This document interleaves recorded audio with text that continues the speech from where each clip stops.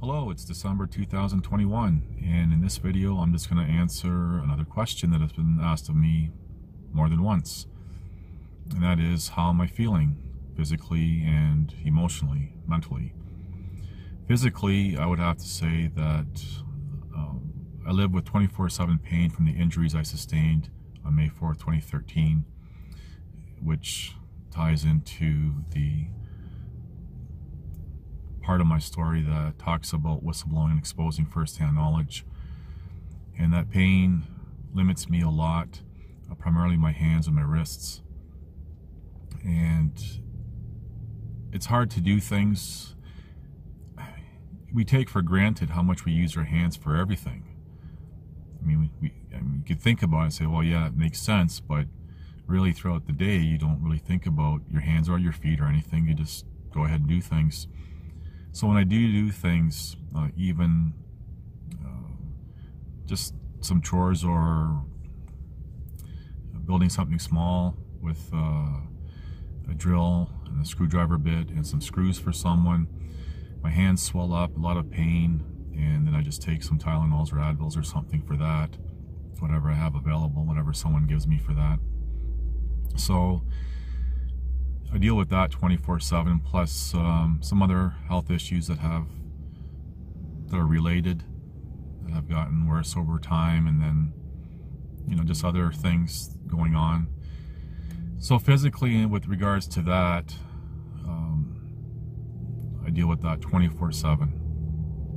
And then obviously there's dealing in the wintertime with cold and everything else. So that kind of answers the physical part. Emotionally, I have my ups and downs like everyone throughout the day, and you know, it is what it is. I try not to be consumed by negative things, and I've said this before in other videos that some of my videos, when I talk about my situation and stuff, and it's stressful, and I am dealing with post-traumatic stress from the May 4th, 2013 event, and suppose even prior in December 2012, where I had the shock of my life. And throughout the years, just the bombardment of traumatic events, dealing with the courts and everything and the injustice. So I deal with that, and I try not to get consumed. And the most important thing is not to dwell on things and think about negative things, because that will break you down so fast. And this kind of ties in with, for example, worldwide current events, and a lot of people, for example, not going along with official narratives and what's being imposed, to what they're trying to avoid. And some people are strong and they stand by their conviction on, you know, their position, and they're suffering the consequences for it. So when you're going through that, you just have to, when new things come up, you deal with it, put it aside, move on, keep doing that. And then someday, like, you're going to have to come back and revisit that to resolve it inside of yourself or whatever,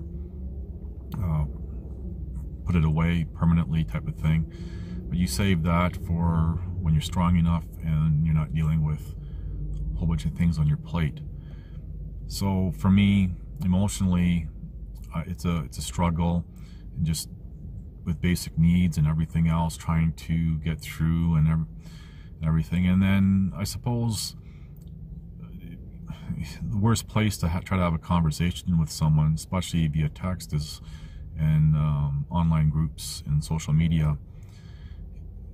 And a lot of what somebody might want us to try to say gets lost because you're trying to keep it short and to the point, and yeah, that's a different video. So emotionally, you know, just trying to deal with everyday things. So, but overall, as I was saying, what's gotten me through over the years is my core being positive.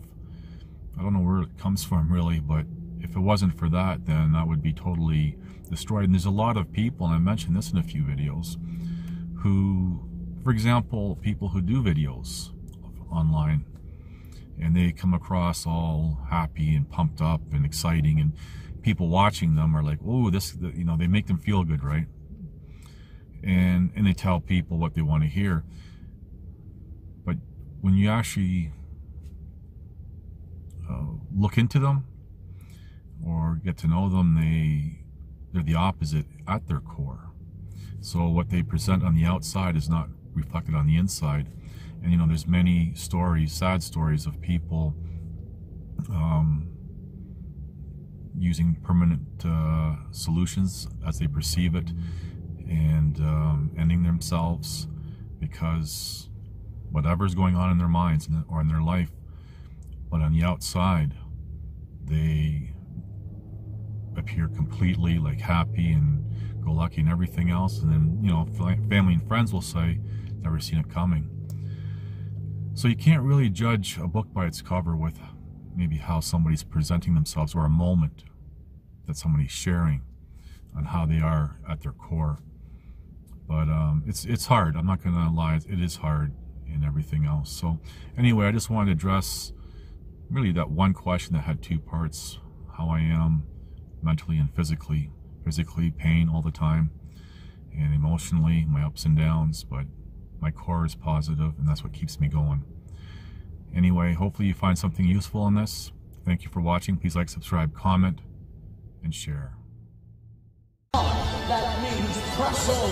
That means endure. That means God cannot fail, and you're not going to give up. That's not an option for a child of God. This means you are going to be remembered.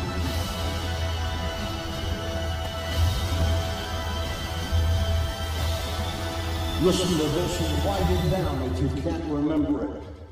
You're never going to outgrow warfare. You simply must learn to fight. I hear people saying to me, oh, when is it going to get easier? When you die.